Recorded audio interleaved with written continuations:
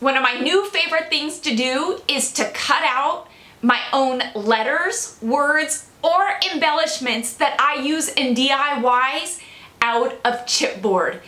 Oh my word, I'm gonna say I'm obsessed with this, and today I'm gonna show you just how easily you can do it too.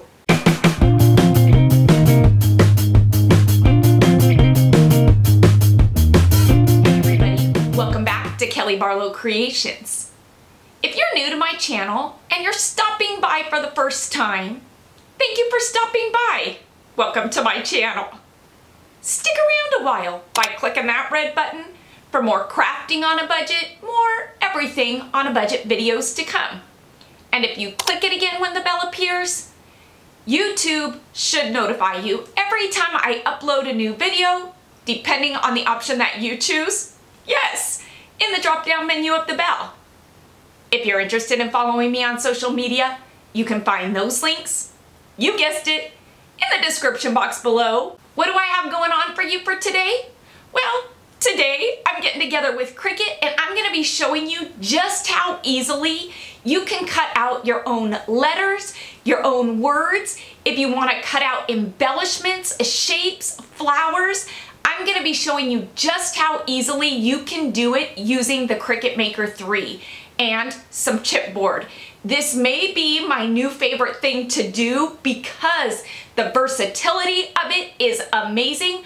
I've got myself a Cricut, so why not utilize it and cut out my own letters and words in any font, in any size that I want. Today, I'm gonna be showing you just how easily you can do it, and I'm gonna help you navigate through Cricut Design Space. For those of you who feel like you're intimidated by it, there is nothing to be intimidated by. It is such an easy program to use, and I tell you, it really does leave creativity at your fingertips. So I'm gonna quit my gabbing, let's jump into it, and let me show you what I have in store for you for today's DIY. Did I tell you? Using letters made out of chipboard. Today, I'm making Allie a door sign for her room with her name on it, and I am so excited at the outcome of this DIY.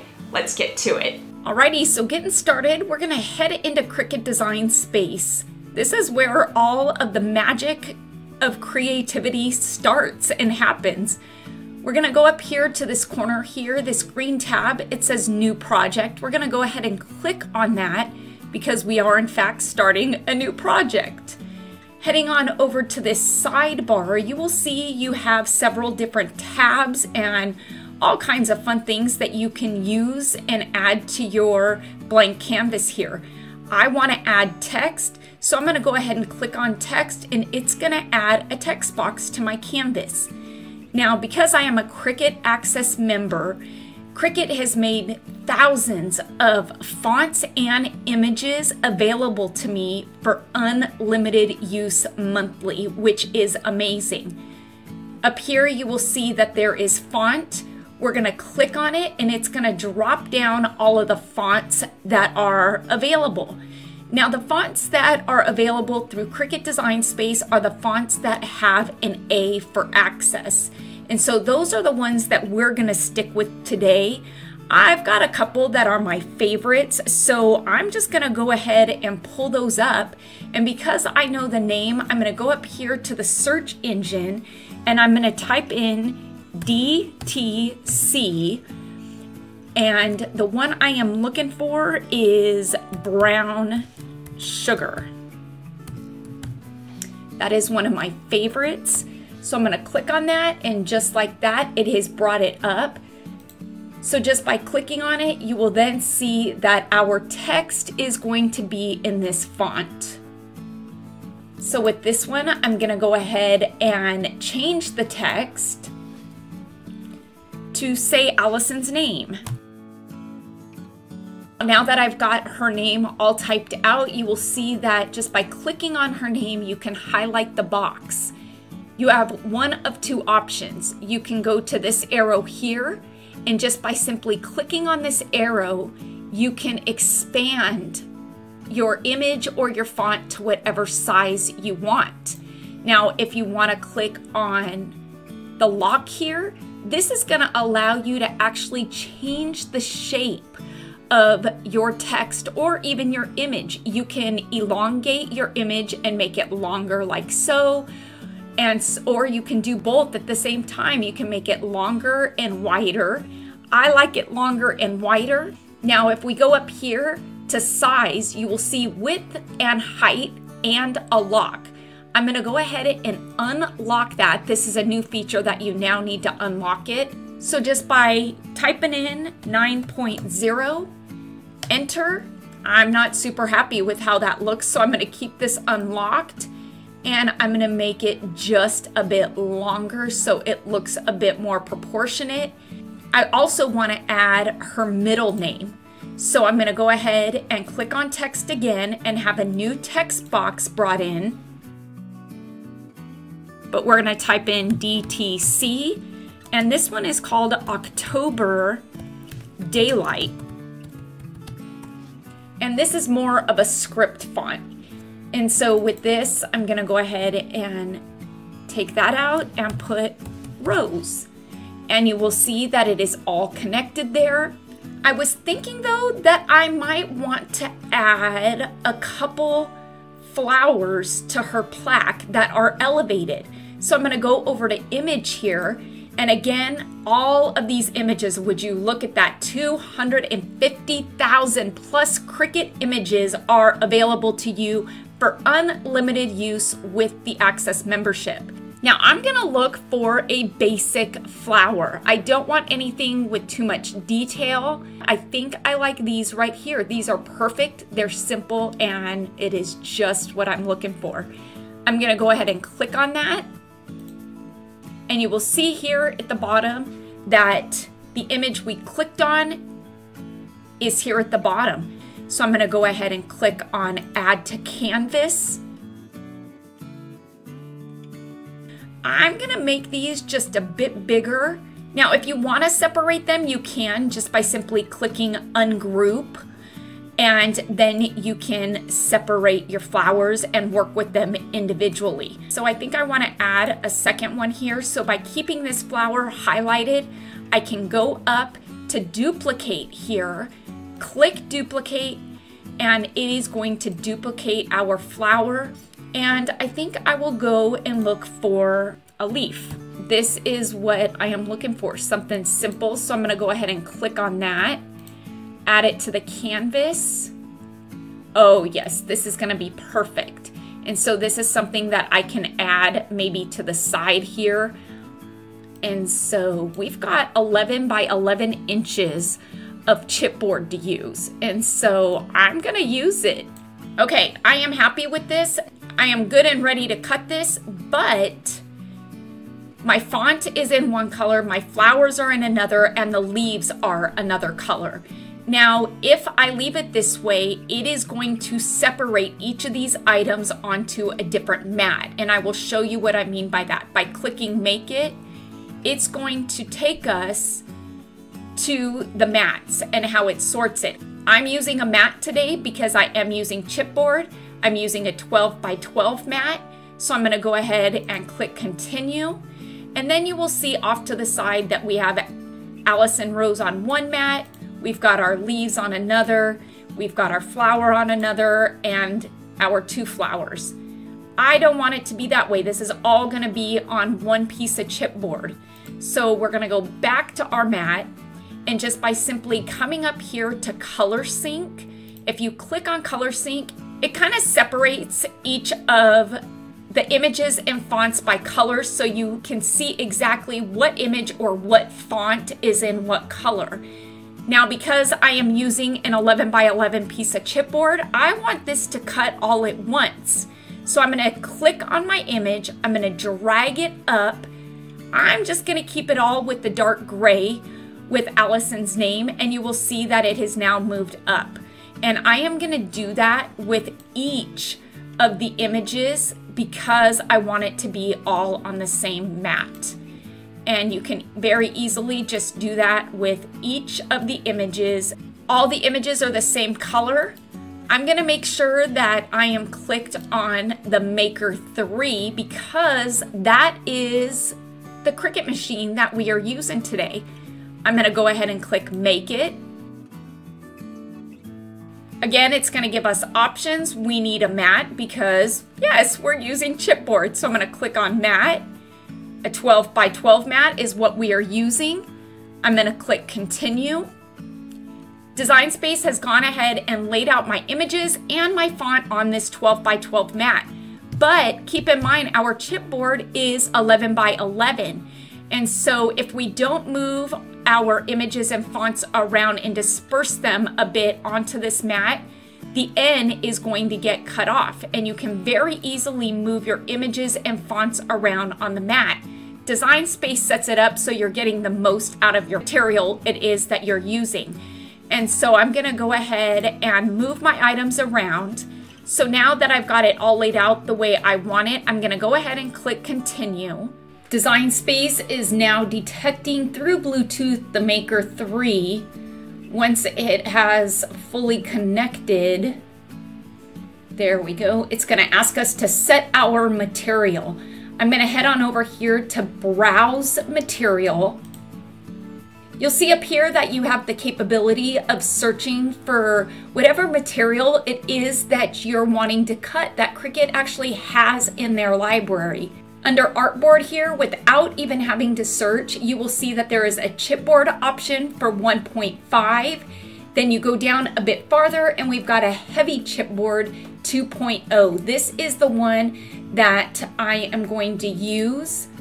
The chipboard that I'm using is this one here by Cricut. Again, you can see it's the heavy chipboard 2.0. In this pack, you are getting 5 11 by 11 inch sheets of chipboard. Up above here, it's saying that knife blade calibration is recommended. Do you want to calibrate your knife blade now? Now, typically when you put a new blade in, your machine will ask you if you want to calibrate it, and that is the best time to do it. Because I have calibrated my knife already, there is no need to do so. If you haven't calibrated your knife and this is the first time you're using your knife blade, you just follow the prompts that Cricut Design Space gives you, and it's pretty easy to do. I'm gonna go ahead and click no. You'll see here that there is a warning and it says move star wheel all the way to the right. Make sure material is no wider than 11 inches, which we know our chipboard is, and is secured to a strong grip mat, which would be this purple mat here by Cricut. This is a strong grip mat, so this is the one that it is referring to. You're also going to want to use some masking tape for this. Because chipboard is a heavier material, well, it may move even though this is a strong grip mat. So to ensure you get a good, nice, even cut, you're going to want to put masking tape on all 4 sides of your chipboard. Now it is telling us that we need to replace our fine point blade with a knife blade. This here would be the knife blade. It does come with its own housing unit, so when replacing the blades, this blade is one that you need to replace the entire housing unit. Cricut is prompting me to go ahead and load my mat and my chipboard into the Cricut Maker 3. Now I'm safe to go ahead and replace my blade with the knife blade. This is the knife blade, so I'm gonna go ahead and take the safety cap off and place it into clamp B. Now in doing this, you really want to support your clamp and not put a lot of pressure on it, and you want to hold that unit up so you don't break that piece there. We are good to go. I'm going to press play or go, and now the Cricut Maker 3 is going to do what it's supposed to do to this chipboard, and let me tell you, it is amazing. We are now ready to see the magic of this amazing machine cut through chipboard. Not only can we see the progress of the cut, but it is telling us that it is on cut 1 of 24 passes. That means that it is going to go over our image 24 times with the knife to cut through that chipboard. Let me take a minute to tell you a little bit about this amazing machine. The Cricut Maker 3 both looks and feels like a more premium Cricut. The textures that are used on the outer plastic of this machine feel so nice. The Maker 3 is an excellent digital cutting machine, a polished product that has the potential to work with a wide variety of materials. It's also easy to use. The Cricut Maker 3 cuts up to speeds 2 times faster, if you can believe that, than past generations. But cutting isn't the only thing that the Maker 3 does. It has a few more tricks up its sleeve. Drawing, scoring, debossing, engraving are more of the amazing features that the Maker 3 can do. Not to mention those specific cuts enabled by some of the more exotic blade tools. And if you want to draw or write, well, you can do that too using the Cricut Maker 3. It's creativity at your fingertips with this amazing machine. So how long exactly does it take the Maker 3 to do 24 passes over an image like this one? Well, it says an hour and 13 minutes after 37% of it has been cut. Really, all in all, it took a total of an hour. I set my machine, let it cut, went and cleaned some house, came back, and it was good after about an hour and ready for me to proceed on with my DIY. Once it is done cutting, the Cricut Maker will signal you to go ahead and release the mat. You can see that it has cut. Let's see if it's cut through the chipboard. I'm gonna go ahead and remove the masking tape, and you'll see that the masking tape comes off fairly easily, not damaging the mat, so you're still able to use your mat. It's just really just to keep that chipboard in place so your cuts don't come out uneven. You can see just how perfectly this cut, just by lifting up that chipboard, it really does release most of the letters and the images. The ones that stayed in the chipboard, they really did just pop out pretty easily. I'm making Allison a plaque for her door. This round one will do. You can find it at Dollar Tree. The back side, it's a blank canvas. So that's the side I'm gonna use. To this side, I'm gonna give it a good couple coats using some of Hello Hobby's dark brown. This is a nice, rich espresso brown that I just love. I was actually really loving the color of the chipboard for Allison's name, and so I decided just to kind of stick with that. Still wanted to put a coating of paint on there just to seal that chipboard, so I'm gonna go in with some of Waverly's Hazelnut. How fun is this? I am loving the letters and the flowers. These images are so fun, cutting them out with chipboard. It might be my new favorite thing to do. These two need some paint. So I'm gonna go in with some of Waverly's Pumpkin for this flower here, and it's gonna take a good couple coats because that chipboard really just sucks up the paint. And these two flowers here, they're gonna get a couple good coats using some of Waverly's Maze. And my favorite green by Waverly would be the fern for the leaves. The leaves, I want to keep it simple, but I also wanted to add just a bit of detail to them, and so I think just by keeping a simple line right down the middle, it does what it needs to do and it gives the effect that I'm looking for. Most of you know I like my stitching, and with this DIY it would be no different. Without stitching, I just feel like a piece like this flower is missing something. It looks much too plain to me. And because I love that country quilted handmade look, I feel like that's what stitching does. So I'm gonna go ahead and add stitching to all three of my flowers. I thought I could get away with not putting stitching on the leaves, but you see what I'm doing. It definitely needed it. I'm thinking the perfect center to these flowers would be just a wood button. I tried. I really tried not to add stitching to Allie's name. I placed everything on the plaque, and as I'm looking at it, I'm just thinking, no, her name needs stitching. It all needs to tie in together, and I love stitching. Now, if stitching isn't for you, you don't have to add it. These DIYs are such versatile pieces, and really, I am just bringing you the concept, the idea of the DIY, and in this video, teaching you how to use the Cricut Maker and Cricut Design Space. And so it really is about getting creative and making it your own. I like to lay my pieces out on my board before gluing them, so I really know how to space things out, where the placement should be.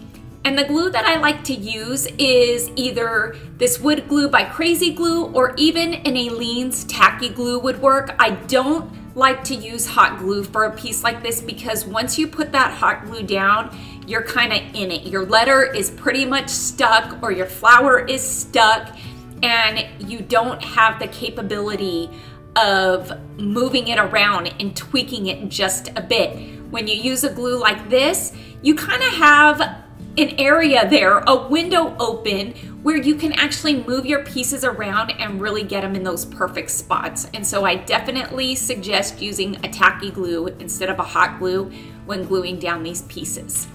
I knew the edges of this plaque needed something to finish it off. I really was going to go the route of using some Dollar Tree's ribbon lace. Ended up not liking the look of it at all, and so when all else fails, yep, I'm a creature of habit, I'm gonna go with the stitching. Here it is with stitching and without. You choose. This was such a fun piece to create using my Cricut Maker 3 and chipboard. How easy is it to cut out chipboard, cutting out your own letters, your own embellishments? Simple, and look at the outcome of this DIY. I really love the outcome of this sign. I love that I can implement some dimension into a DIY using chipboard letters and embellishments just by using my Cricut Maker 3 and something as inexpensive as chipboard. If you've got a Cricut in your closet that you haven't taken out of the box, you need to pull that thing out and you need to use it because it is an amazing machine.